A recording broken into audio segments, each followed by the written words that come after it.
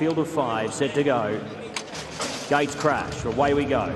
Narato was one of the first to show. Sir Harmony straight up, just over racing a little bit, wanting to go faster than Beasley will allow. Diamond Dealer eventually goes through to lead. A furlong in here by a length and a half.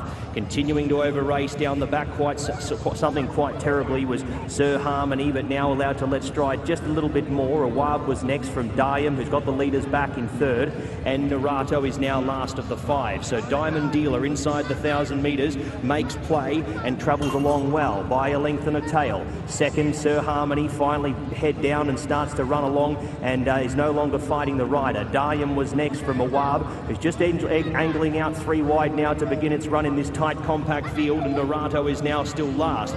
So 600 metres and change left to go. Diamond Dealer should have something in the locker. Sir Harmony, how much petrol has he burned in the first half there with his naughty manners? Awab was 3 deep into the final turn. Dayam dropping away. Narato was next. Diamond Dealer the leader. Awab starting to present. Sir Harmony wanting to hang in the final stages. Narato probably too far back to make an impression, along with Dayam, as Awab takes over here. Awab in the final stages. He was the best turned out horse on the evening, and Awab's going to career away for a nice win here. Awab by 3 or 4 lengths here from Diamond Dealer, who sticks on into second. Narato third, Dayam fourth, and dropping away Sir Harmony. Plenty to learn.